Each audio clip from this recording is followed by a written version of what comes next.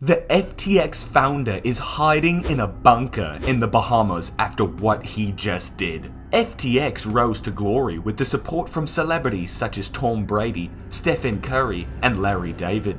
But while their Super Bowl commercial mocked their doubters, FTX proved them right by completely and utterly collapsing. Users came to collect their money, and FTX had none of it. It was estimated that of the $5.5 billion in crypto assets FTX said they had, they only had 500,000. People want their money, and for that reason,